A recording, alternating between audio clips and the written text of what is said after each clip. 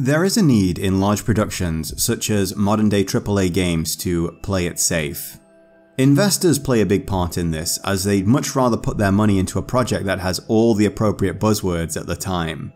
For example, I've no doubt there was a period there during the Xbox 360 and PlayStation 3 era, where the words cover-based combat did wonders for opening up investor wallets. These are, after all, not people interested in games or artistic integrity. And you've only got to look at the landscape of popular online shooters filled with battle passes and loot boxes, or the absolute abomination that is Diablo Immortal, to confirm that sentence that I just said. When making a sequel, there is also a need to give the audience what it wants, or at the very least what it thinks it wants. Given that The Longest Journey, a PC-only title, shipped over 500,000 copies, easily making back its $2 to $3 million budget, getting the sequel greenlit probably wasn't much of an issue. But what to actually do with that sequel? Now, that's a question. The Longest Journey was a narrative-driven point-and-click adventure game, and thanks to 7 years of time passing and a new console generation changing a lot about how we played games, it wasn't going to be just as simple as giving people more of the same.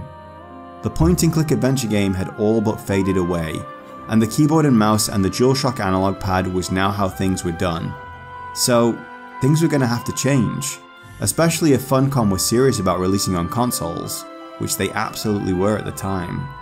There are certainly plenty of stories to tell in worlds as wild as Stark and Arcadia, but given our girl April literally thwarted the machinations of dragons, cults and all kinds of other things to stop the balance from being utterly destroyed, I'd say we're going to be very hard pressed to find us a Ryan level threat to deal with. As such, Creator Ragnar began pitching ideas for sequels that focused around a new female protagonist who was actually on a quest to find April Ryan, as a way of both bringing new players into the world and hopefully giving returning fans more of what they wanted. It took several iterations to get right, but finally a pitch that everyone would be happy with was eventually settled on and production was begun. So, without further preamble, why don't we see how it came out? This is Dreamfall.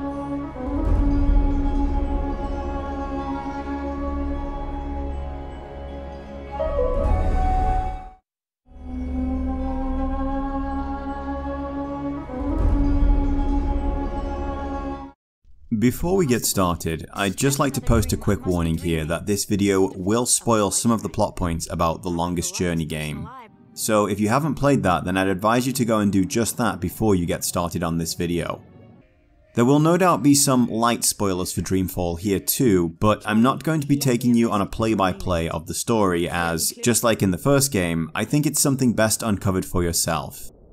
We can't, however, really talk about this game without having some idea of who the new and returning players are and what the conflict is. So why don't we go ahead and get on with that. So there were several interesting writing challenges presented when making a sequel to The Longest Journey. First, there is the often common issue in games of escalation. In The Longest Journey, the fate of not one but two worlds is threatened, and while April Ryan certainly has a lot of developing to do as a person, she'd reached a kind of mastery in her role as a shifter, walking between the two worlds. Certainly, she seemed somewhat lost after Fate was finished using her as an instrument, and life on Stark seemed sketchy. You see, by the end of the first game, April was being hunted by the Church of Voltec, and had also all but sold herself into corporate slavery to get a ticket to an off-world space station. And the Syndicate doesn't take kindly to people backing out of those deals. On the other hand though, she had finally, in a way, reconciled her past with her father, and with all her new knowledge, maturity and power, she was staring down a future of infinite possibilities. Something that was clearly very intimidating to her. In Silent Hill and Max Payne 2, the issue of escalation was handled by telling smaller, more introspective stories about characters undergoing significant personal development. Even if Rockstar did just decide to say to hell with all the character development Max went through in the second game, and reset him to being upset about his family again. Dreamfall is to some degree a story of the same nature. It's more focused on characters and personal struggles than on world-ending events. Dreamfall and Dreamfall chapters are actually two parts of one story, and you can rest assured that by the end of this saga, the stakes have soared and even overtaken anything that the first game had to offer. But in this first part at least, things are much more grounded. Well, I'd say about as grounded as a story about travelling between two worlds can get anyway. A big part of this is our new protagonist Zoe, who's just getting introduced to all this and serves as a good jumping on point for new players, especially because Dreamfall released on the Xbox and was responsible for introducing the game and the worlds to filthy console peasants. I'm sorry, I meant to say my fellow gaming brethren on the consoles. Zoe's adventure starts when her on and off boyfriend Reza, a reporter writing for an anti-syndicate newspaper, goes missing, and she briefly finds herself caught up in an assassination attempt on a scientist in a lab before falling under the scrutiny of the ever-watchful eye. Much more of Zoe's story takes place on Stark than April's did. We visit several locations on her journey, including revisiting Newport's Venice, and even the old boarding house where April was living, and it's... yeah, that stung a little. We also travel all the way to Hokkaido and Russia, as we uncover a tangled mystery based around a powerful tech company called Waticore, and their big new interactive entertainment system, the Dream Machine. Another big hook in Zoe's quest is recurring visions of something straight out of a Fear game. She's seeing white noise and some kind of twisted house, complete with its own Sadako, who has one command for Zoe. Find her. Save her. Find her. Save her. What was that? And believe me, this one gets dark. Yes. While The Longest Journey kept true to much of the light-hearted tone so prevalent in point-and-click adventures, things start to shift here. This is especially true in Arcadia. While the wisecracking crow does make a return in this game, I couldn't help but want to say, man, now really is not the time when he started with his quips in this one. Things have changed a lot in Arcadia. We actually begin our exploration of this place as the one and only April Ryan, and oh boy, has 10 years changed her. Yes! Anyone else getting real T2 vibes out of this? The primary conflict in Arcadia concerns the massive Azadi force now occupying Marcuria, and the scrappy ragtag group of rebels who are fighting back. This is a lot more complicated than it first seems though. So, in The Longest Journey, the primary antagonists on Stark were the Church of Voltec, an organization headed by one of the four Drake kin. In Arcadia, they are known as the Vanguard, and their primary goal was the reunification of Stark and Arcadia, and a return to former glories, which, let's be real, is always a very bad idea, as so-called former glories only exist as a sugar-coated memory of what the world once was. Towards the end of the game, Marcuria is attacked and occupied by an invading force called the Tyrell, operating on the Vanguard's behalf. The Azadi actually came and liberated Marcuria from the Tyrell. They welcomed its former occupants back, and set up a garrison to protect the city from further attacks until life had returned to normal. And then, they just didn't leave. The problem here is that the Azadi are deeply religious, incredibly prejudiced against magicals, and very intolerant of faiths that differ from their own. So, during their occupation of Marcuria, the Azadi have outlawed the Sentinel religion of the Northlands, enforced their own beliefs in their one goddess, and confined the magical races to a ghetto that is routinely and violently raided by their soldiers. The victims of these raids are taken away and never seen again. They're also building this massive tower, but we'll talk about that in the next video. So April and a large contingent of disgruntled magicals have formed a resistance and are now running a guerrilla war against the Azadi. In retaliation, the Azadi have dispatched an elite warrior known as an apostle to purify her through rebirth. No need to guess what the initial requirements for that are. We do actually get to control Kian Alvane at several points in this game, but he's a much more important character when we get to chapters. So those are our primary conflicts. In a way, they're very much more human than what we had in the previous game. Illegal research and dangerous new technology and an occupying army trying to erase an entire culture may not be world-ending, but it's very grounded and far more complex in scope. In The Longest Journey, April needed only bring the right person to the Tower of Balance that they ascend to become the new Guardian, and the plans of the Vanguard would be thwarted for another 1,000 years. Here though, it's just not so simple. It's nice to imagine that a scrappy group of rebels could overpower a much greater force by, for example, simply taking out their leader, or maybe blowing up some superweapon. But the reality of it would be that the death of a leader would simply lead to the ascension of another. At best, there may be a temporary recall of troops to consolidate strength in the homeland, while a new leader was being decided on, but once it was done, you know they'd be back, and in force. Likewise, the megacorps of dystopian sci-fi are beyond reprimand. They are the true power in these worlds, while democratically elected officials are just puppets that put on a facade of democracy so that people think that they have some kind of say in how the world works. This way, the population just buys their new smartphones and don't ask questions about the way the world is really run. Exposing illegal research or shady dealings may cause a minor bump in the road, but nothing is really going to change in the end. So, it's all pretty bleak, and not as gamey this time. There's no MacGuffins to find or prophecies to fulfill either, and what could these two seemingly separate narratives possibly have to do with each other? Well, there's a small hint at the start. You see, in the first game, we encounter a drunk from Stark named Brian Westhouse in Arcadia. He mentions he was displaced in time when crossing from one world to the other by travelling through the Dreaming. And in this prologue, we discover he wasn't 100% forthcoming about that. What? God. What is that? What?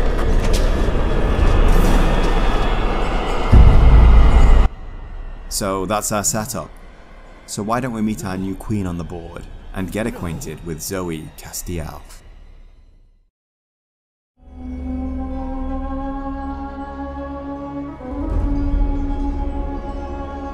So this is Zoe.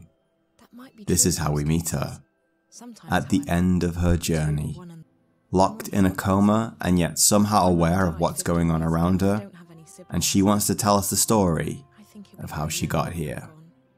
And man, if that isn't one hell of a hook right there, well, I don't know what is.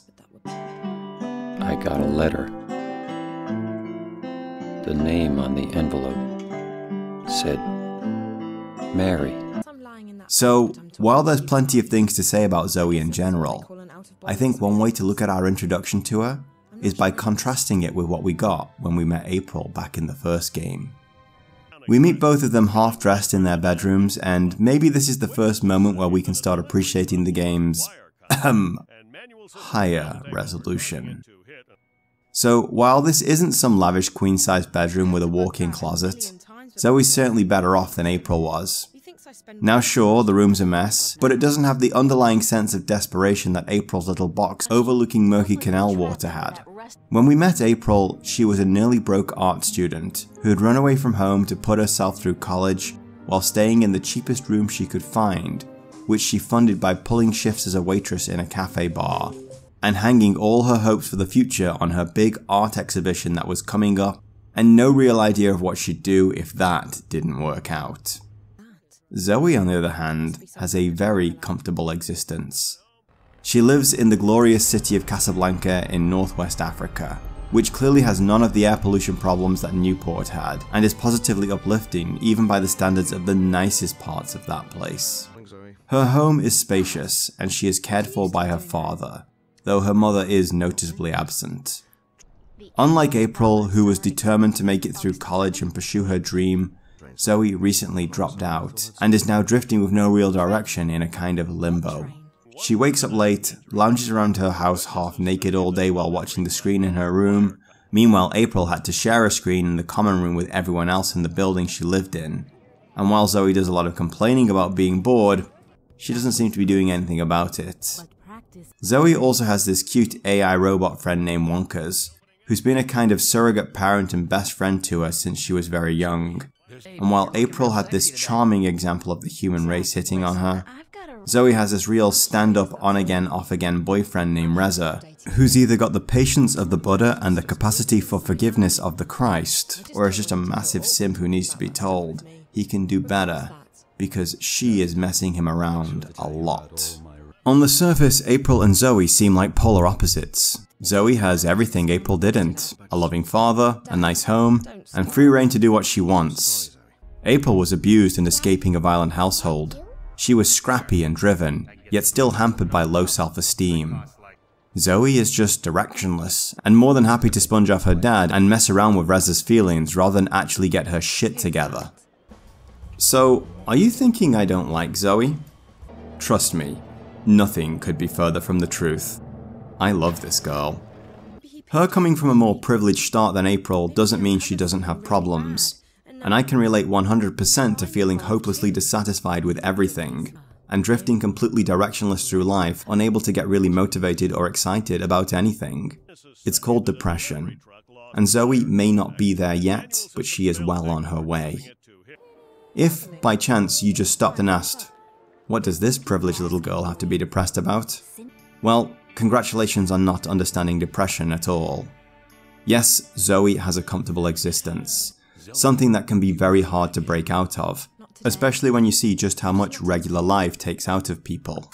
But simply existing in comfort is not the same as living or thriving.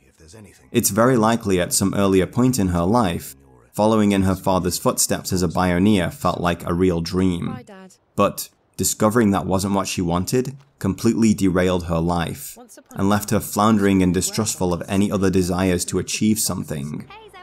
The girl really needs to take action to break out of this, but with our bodies programmed to embrace comfort and shy away from resistance, well, you can see a kind of vicious circle here, spiraling all the way down to the bottom.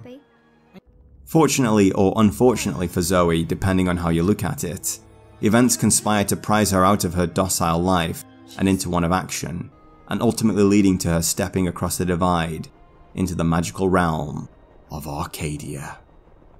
While I've accused Zoe of being inconsiderate with Rez's feelings, potential danger leveled at the guy is more than enough to spur her into action, even up to sending her rushing more than halfway around the world, infiltrating dangerous crack houses, tangling with the all-powerful Syndicate Eye, and even infiltrating the headquarters of the powerful Wati Corp.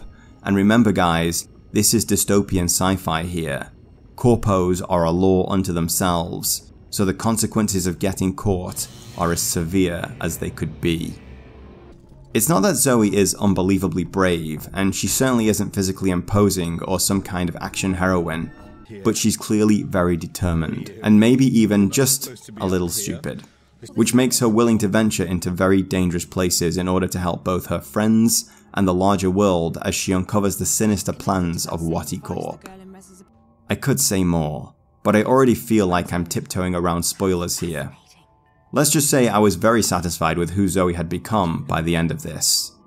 In truth, I think all of that was already there inside her, and no doubt had she been motivated to deal with normal things in her life, she'd be a straight-A student and a Taekwondo gold medalist, but that simply isn't her real talent, or where her calling lies.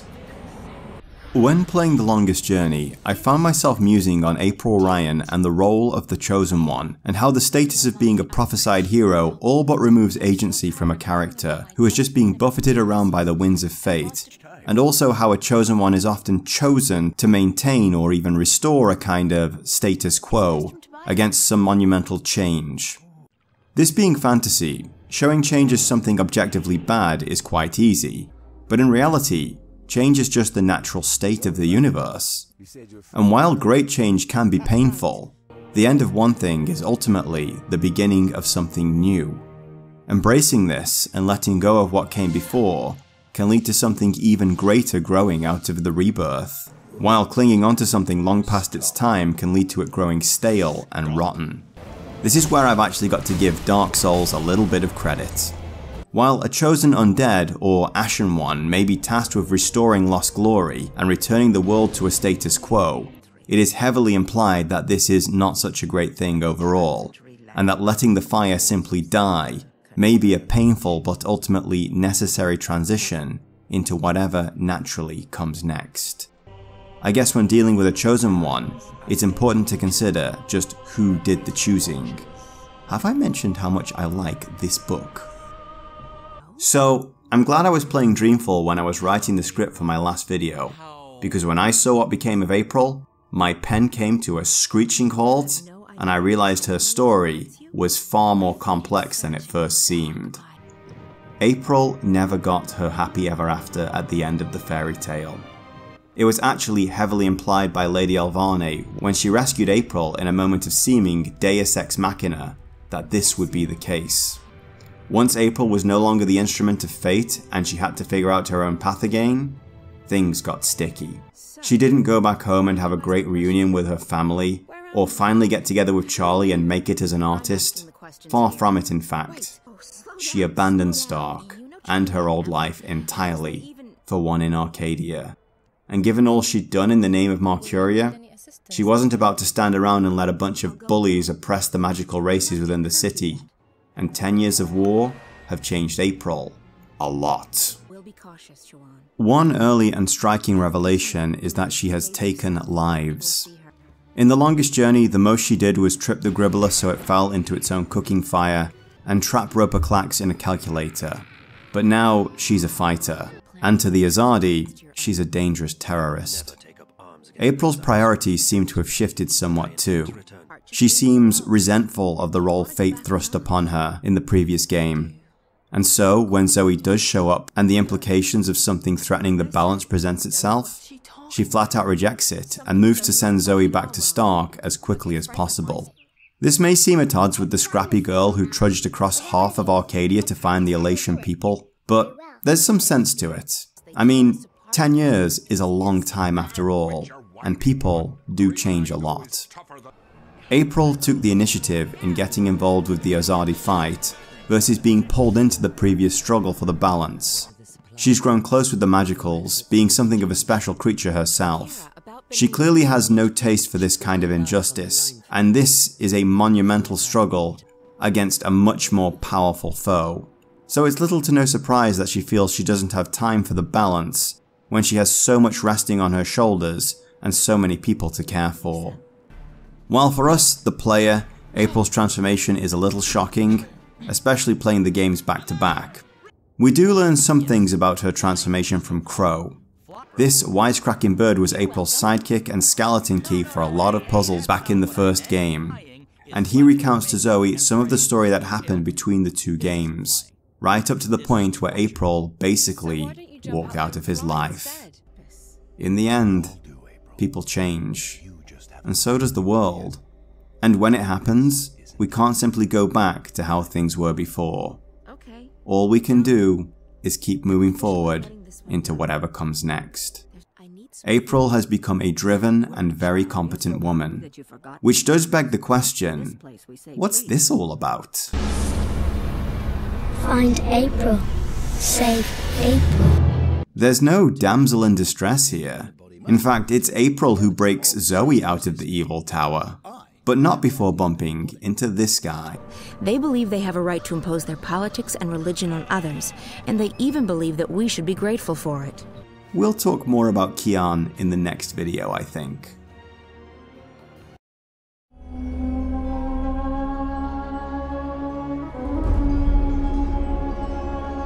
So, we're going to be tackling two things here.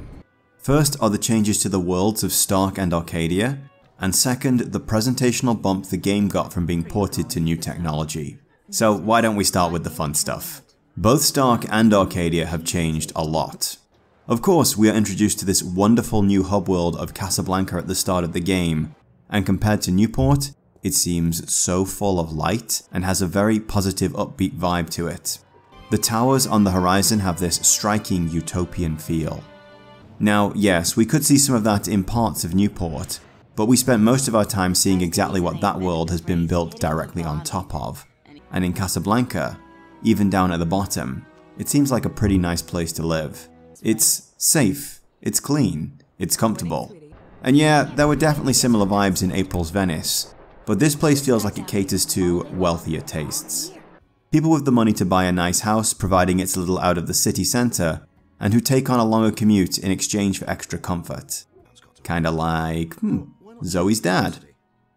We only visit a few locations in this area all told, including Liv's shop, which is small and messy and feels like you could find anything you wanted if you spent enough time rummaging around in there, Zoe's kickboxing school, where we get our first taste of the combat mechanics, and a nice coffee shop.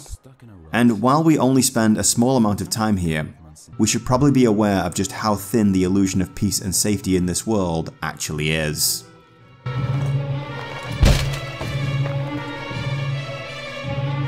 Go, go, go! Hands behind your head! Listen, I warned you! Sure, the police in Newport didn't mess around either, but this is some next level Soviet North Korea shit right here. Even in such a nice part of the city, the eye is clearly very powerful, and concepts like human rights don't really matter to them.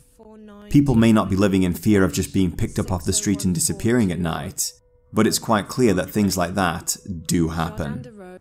As a returning player though, things started to get really exciting for me when I finally got to return to Old Venice and... ouch. We discover through playing the game that there was a kind of global event called the Collapse that happened 10 years ago, right around the time April Ryan vanished off the face of Stark, and, as some of us may be aware, 2 dragons fought to the death in the skies above Newport, and a new Balance Guardian ascended to protect the 2 worlds. While it's never explained what the collapse actually was, we know that things like interstellar travel became impossible, and even super-fast airborne travel on Earth suddenly stopped working.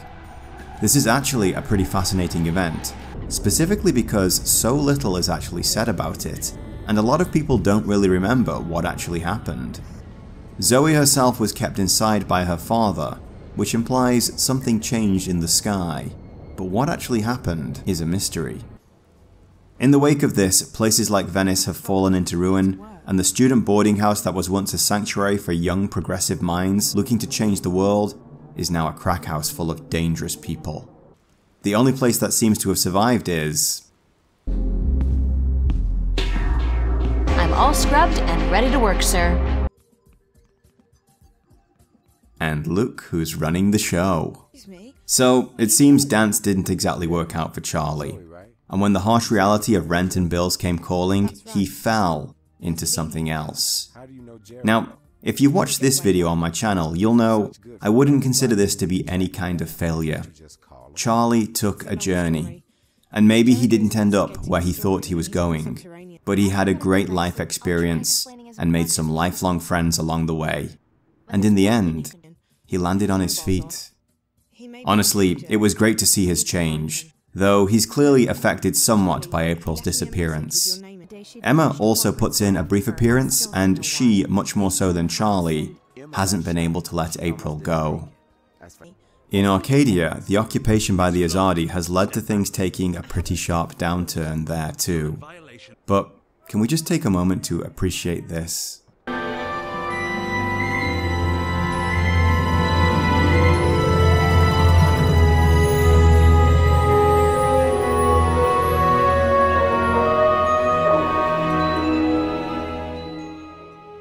So, with the power of the Xbox gone are the beautiful pre-rendered backgrounds from The Longest Journey, now replaced with equally beautiful full 3D environments. It's a big transformation, and revealed very well indeed. When Zoe first arrives in Arcadia, she's deep underground in a vast cavern, Forgotten City-style complex. And it's only when she's figured out the riddle of this place that she's able to emerge somewhere else. Somewhere that hints at familiarity, safety, somewhere we've maybe been before.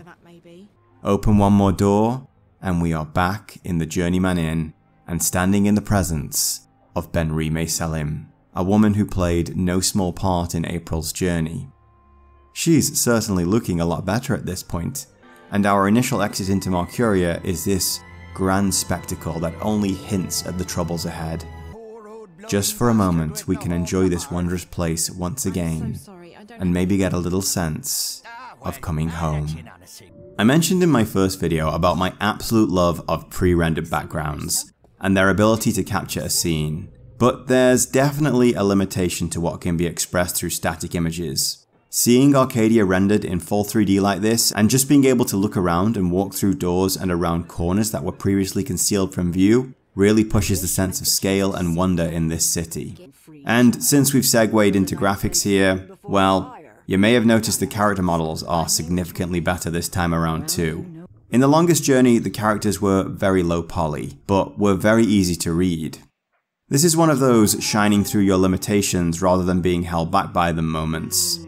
The artists leaned into how little they could actually express on any single model, and so focused on making sure each model was unique and communicated what it was very clearly. There's a worry that when those limitations get removed, people can get lazy, or maybe too excited, and begin over-designing characters so that they just look like a cluttered mess and don't communicate anything important. I'm happy to say that's not the case here at all. All of that extra power has been put to great use. I mean, just look at April's hand-me-down Arcadia duds from the first game. Now, look at her here. This is a woman ready for battle. She looks far more mature and focused than her previous incarnation. It would have been easy to add things like buckles and straps or a stupid shoulder pad because it might look cool, but stuff like that only takes away from a design rather than adding to it.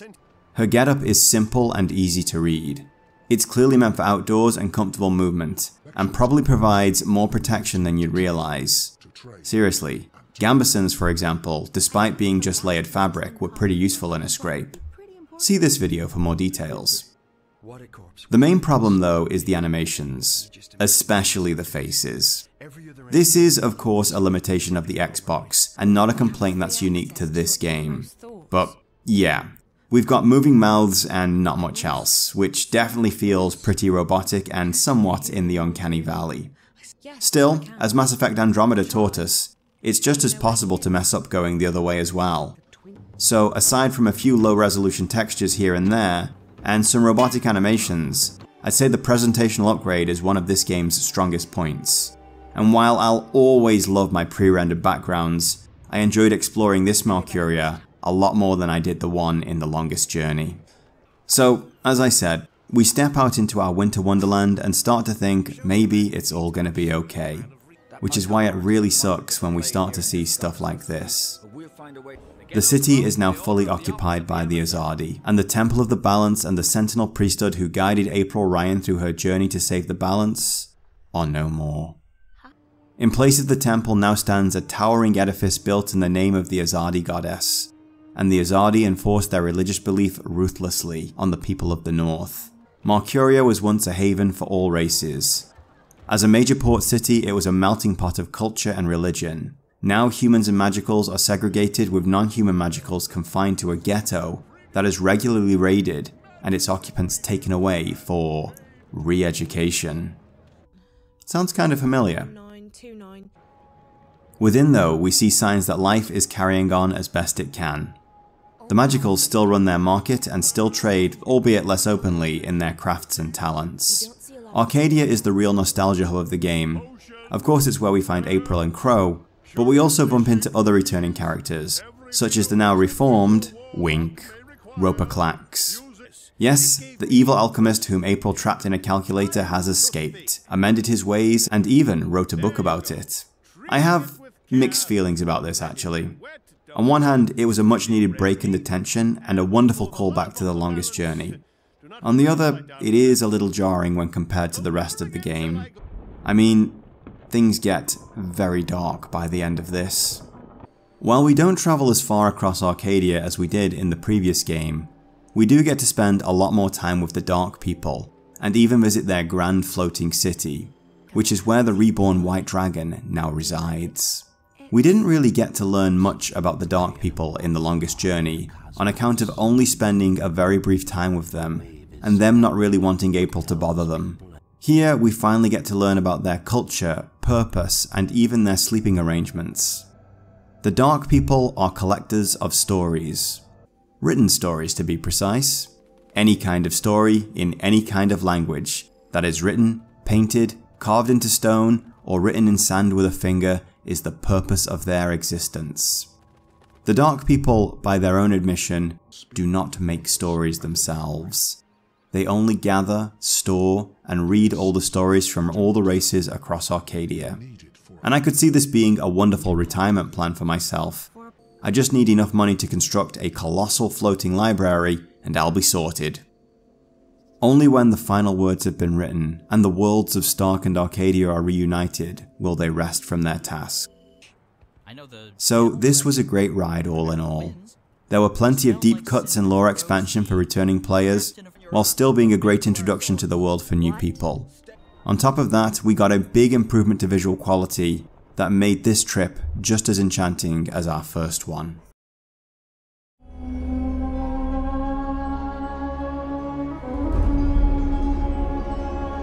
So this is a big one. In truth, as well as wanting to finally explore these worlds, a big reason I chose to do a series on The Longest Journey is that each game is a kind of milestone marking the progression of the adventure game as a whole through the years. For better or worse, each game was released on a different console generation and was made with a somewhat different audience in mind. Each of the Dreamfall entries has some experimental features, and these land with varied success. The Longest Journey was a point-and-click adventure game. This is a very well-established genre, and people basically know what they're going to get from these right down to how the game controls. Adventure game, however... Well, let's take a break for a second. Go ahead and open a browser window. Now, seriously, you'll enjoy this. And search for something like original Xbox, PS2, or early 2000s adventure games. And then, after you're done gushing over the list of absolute bangers that show up, this could take some time, but I'll wait. Why don't you tell me if you can figure out what the fuck an adventure game actually is? Because searching those terms, I find RPGs, immersive sims, action and stealth games, and sure, all of these are adventures. Hell, Animal Crossing is kind of an adventure, right? But they don't give us a clear idea of what an adventure game actually is. So without the point and click element, we really are heading into unknown territory. Honestly, aside from Shadow of Destiny, I'm struggling to think of any other games in this era that remotely resemble Dreamfall. Much like the first game, I'd say that when judged completely on its own merits, Dreamfall is just fine. It's clearly here to tell a story first, and it's both an incredible story and very well told. At the time of its release, it was one of a very small number of, mostly, non-combat narrative adventure games that was trying to offer an original take on the point-and-click adventure game, and update the old genre for consoles and new technology. In that regard, I'd say it succeeded. But as before, I'm also interested in how it holds up in 2022, and what someone trying to make something similar now might want to take, and might want to leave. Despite the change in control scheme, our two big returning features are conversations and inventory puzzles. This game does have combat and stealth mechanics too, but... well, we'll get to them later. So, both the returning features have been streamlined, and some might say, dumbed down. Certainly, there's no more unintuitive moon logic puzzles, and while that's a great thing, we may have swung the needle a little too far the other way depending on how you look at it. Basically, there's pros and cons to this, and we need to talk about them both. So let's talk about those conversations. In the last video, I talked about how conversation trees are basically pointless. There's a few games like Vampire or Persona where the choices you make here will have serious gameplay implications. And then... one moment you're running like the wind, then you've suddenly turned around and are giving him the finger, furiously, with both hands. Why? There's this game. Oh yeah, this is happening very soon. But for the most part, it's just a big list of stuff to click on every now and then without really thinking about it. So in Dreamfall, they're more or less gone. Not entirely, but they're cut back to a bare minimum, and some of the choices you get given are one-time only deals which lock you out of other choices later. So this is a lot less cumbersome overall, but... and this is a big but, while they removed all the conversation trees, they didn't cut back on the overall amount of dialogue. So you're going to spend a lot of time just watching people talk. Now, I'm not 100% sure on how much of a criticism this is. After all, this is what you should expect from a game like this. You're basically playing a movie, moving between set pieces and solving some challenges along the way. This is exactly what you would be doing in a point-and-click adventure, only instead of clicking through topics, you're just getting the whole conversation delivered in one click. As with the first game, the voice acting is on point, and thanks to the full 3D environments, the camera can easily jump around and do close-up and dramatic shots to keep the scenes interesting to watch, but you are still watching something versus playing something. And while that's okay, I just feel like maybe we could be doing a little better. Puzzles have also been massively simplified, which is both a good and bad thing. The positive here is gameplay flow and pacing. We are able to move from scene to scene at a good pace and uncover this story without having to spend hours standing around scratching our heads, revisiting every area of the game for something we might have missed, trying to combine every item in our inventory with everything else, before finally tabbing into a browser, looking up the answer and screaming, "How the hell was I expected to figure that out?" But the problem was never the complexity of the puzzles, as it was if they were intuitive or not. The Longest Journey had a kind of layered puzzle design. What I mean is this. Let's imagine your game has a door, and you need a blue key to unlock it. So before we can open the door, we need to find the key. The key is in a guard's coat pocket, so we need to get rid of the guard. The guard is thirsty, so maybe we can slip him something in a drink. So we need to find a drink and something to slip into it, and so on.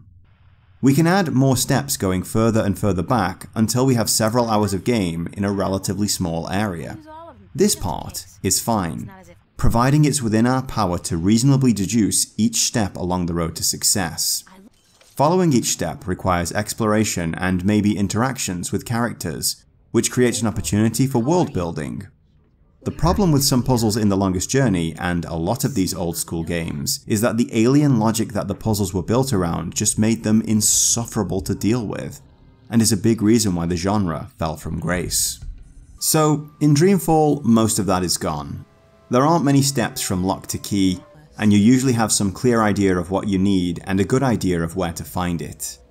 In a lot of cases too, we're going into minigame territory. Zoe has a hacking tool for electronic locks and a lockpick for others. Clearly, she graduated from the J.C. Denton School of Awesome. These are not particularly bad. The lockpick game is overall more fun than the hacking one, and both are about on a par with any other hacking minigame. These are a little overused if you ask me, especially at the start of the game. There are several points early on where Zoe comes up against a lock that's a grade higher than her current version of the hacking software.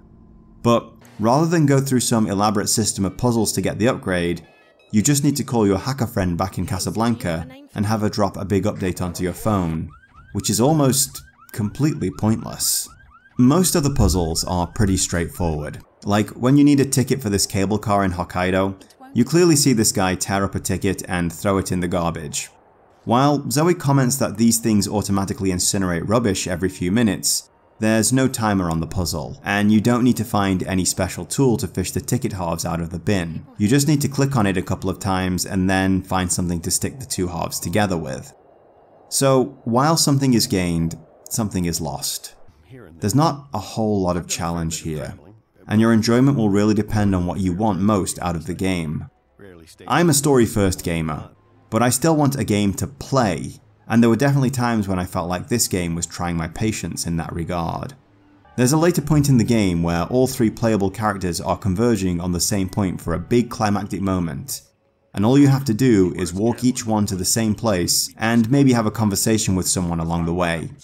Now sure, a big convoluted puzzle here would have killed the pacing, but having basically nothing to do other than taxi three different characters to the same place, with no way to divert from the path or enact any kind of player agency on the scene, was also incredibly frustrating.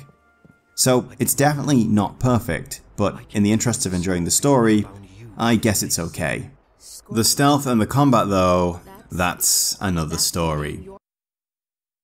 So I don't want to dwell on this area too much because it's quite clear that the developers didn't either. But Dreamfall has both basic combat and stealth, and a game over condition. And with the exception of one section where April is sneaking through some ruins filled with dangerous creatures, they're not very well implemented, and not at all fun to use. I don't think I need to go into too much detail about just how hard it is to nail down good combat in a game. If you've watched my series on the Legacy of Kain games, you'll know that their combat was a real mixed bag of hits and misses that changed from game to game. I'm honestly not sure what these things are doing here.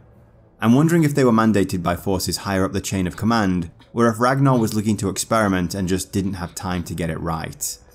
Either way, the combat is really stiff and clunky, both in its controls and animations. And the stealth is the worst kind, which is forced upon you in certain set pieces but completely useless outside of those, and uses a simple stay hidden or die condition. That is to say, if you are seen, you're dead, and you're going to have to go through the entire game over screen process and reload your save. It really doesn't add anything to the game at all, if I'm being honest. It's not that all the stealth scenes are bad, as I said, there is at least one good one, but this isn't an immersive sim. You don't get to choose how you approach a problem and progress to the next set piece. This is one specific key for one specific lock, and all the doors open in a very specific order. So yeah, it's not good, and I'd rather just leave it there than try to make any larger point about it. Sometimes people just make mistakes. Fortunately, these systems aren't used all that frequently, and so aren't all that invasive to the experience.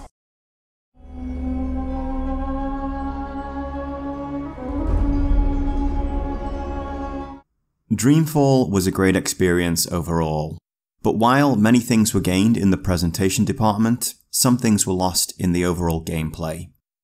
Some straight up mistakes were made too, but I can't exactly blame Funcom for wanting to experiment with a formula, especially since they were heading into unknown territory. The difficulty needle definitely swung too far in the wrong direction this time too. However, I do think we need to look at the larger world in which the game was being developed at the time. Point-and-click adventures had died out for several reasons, and absurd moon logic puzzles had played a part in that. My guess is that Ragnar and other devs working on the project had to consider this when making the game, and how comparisons to point-and-click adventures might impact marketing given the unfavourable way those games were viewed at the time. Game development, especially large expensive titles, just isn't as simple as having a vision and sticking to it. Zoe's story has a very interesting ending. I mean, we know where she ends up from the very start of the game, and she is in fact now in a space between the realms of Stark and Arcadia, telling this very story to this gentleman right here. It's a kind of cliffhanger ending. Much like with Legacy of Kain and Deus Ex Mankind Divided, there was a sense of the battle is over, but the war is not yet won. And if you stick around, there's more to come down the line. Only there wasn't. Because that larger world once again shoot things up. While Dreamfall did just fine commercially, it wasn't the money-making powerhouse of, say, an MMORPG, and Funcom made the decision to switch up their focus from single-player adventures into online multiplayer games, with their major entry to this market being Age of Conan. While a concept for Dreamfall chapters already existed, Ragnar was moved on to working on The Secret World, which is a solid MMORPG and I recommend you give it a try sometime, but this meant we wouldn't hear anything from Zoe, April, Stark or Arcadia for 7 years. And next time, we'll be seeing if that final product was worth the wait, as we finish our exploration of the world divided in two, and see the ultimate conclusion of these stories in Dreamfall chapters.